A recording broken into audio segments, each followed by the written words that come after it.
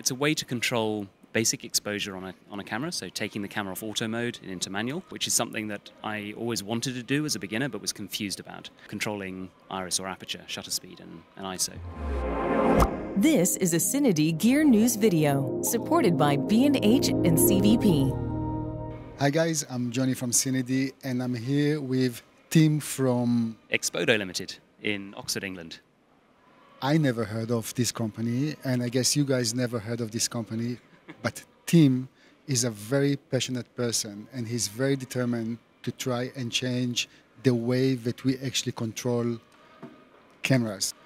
Are you a photographer? Are you a professional person? Are you from the filming industry? Or what are you by trade?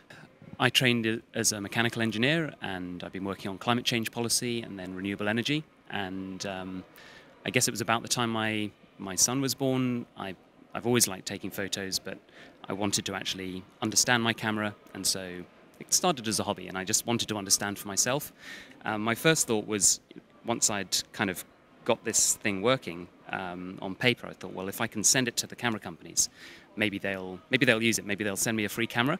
And and I worked on it a bit longer, and we've ended up filing and having a patent granted, and it's become a little startup. And so now I'm here to really meet the camera companies and show them our prototype and demonstrations, and see if there's one of them who would like to pick it up and run with it, take a bit of a risk, but see if there's a way that it could help more people understand how to unlock the power of a powerful camera.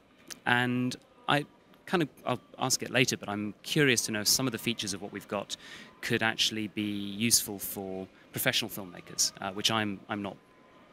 So, like most of the times, the best inventions are coming from a certain need.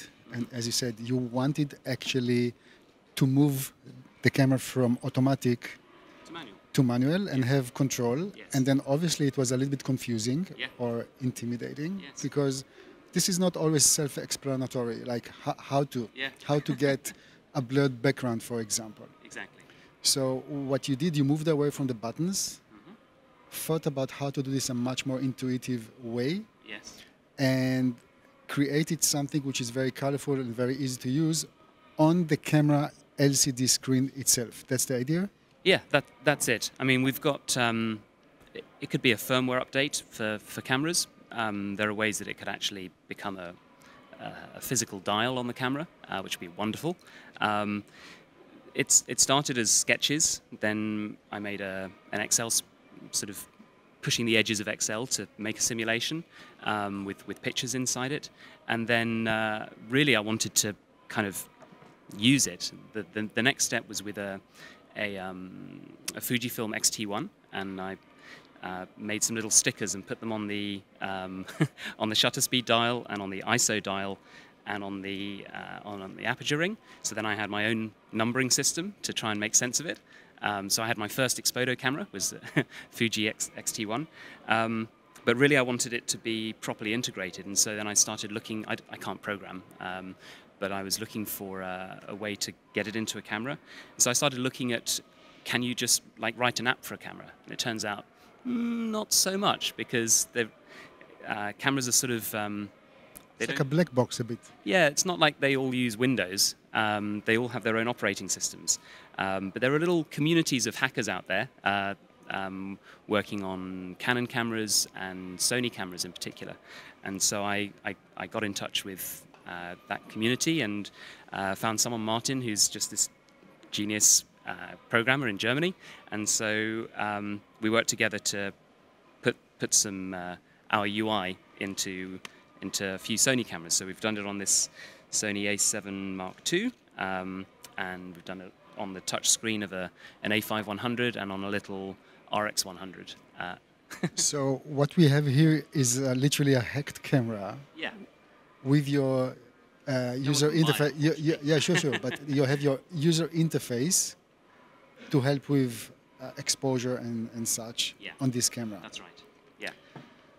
Okay, so you've been working on this idea for quite some time. Yeah, a long time. A long time. It's never easy to reach to any of the companies, obviously. No. And I can feel you, because I know in general that when you believe that you have a good idea and you're trying to reach out, sometimes the main obstacle is to explain. So let's presume the camera manufacturers are watching now, Okay. some of the big guys. And I'll give you 60 seconds after this lady will finish to roll. Yeah. I'll give you 60 seconds to explain in a very short and accurate way what is the idea and why is it so important to implement it in a camera. Ready? Okay. Let's go. Let's try this. Okay. The idea is to take the essential elements of any exposure and to visualize them. So I would say to a beginner photographer that every photograph ever taken was made with one ingredient, light. And then a camera's job is to record it in 3 steps. The light comes in through an aperture, that's step 1, for an amount of time, that's step 2, and it's recorded on an image sensor, and that's step 3. Now, all 4 of those variables, light, aperture size, time, and sensitivity, all add up to the brightness of the image that you have, not the brightness of the scene, the brightness of the image that you're recording. And what we've done is we've taken all 4 of those and we've drawn a line. The length of each line is proportionate to those values. And we could have done it as a straight line, but we've wrapped it around a circle so that when it gets back to the top, that represents a normal exposure. So in photography land, that would be EV0. And it then means that as a photographer or a videographer, your job is 2 steps. Step 1 is to set the brightness of your image. And having done that, you can then play with step 2 is to play with the trade-off between these variables. And again, for a new videographer, a new photographer, I would say that those 3 steps on the camera all have the side effect of making your picture blurry. You get background blur, bokeh, you get motion blur, and you get grain blur or image noise.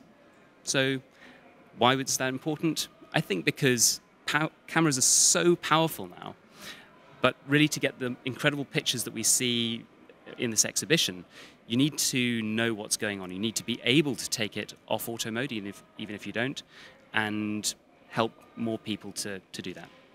Thank you, Tim. But guys, this is something that you would like to see in your camera, a very easy to use user interface that can control your aperture, ISO, and shutter speed. Shutter speed.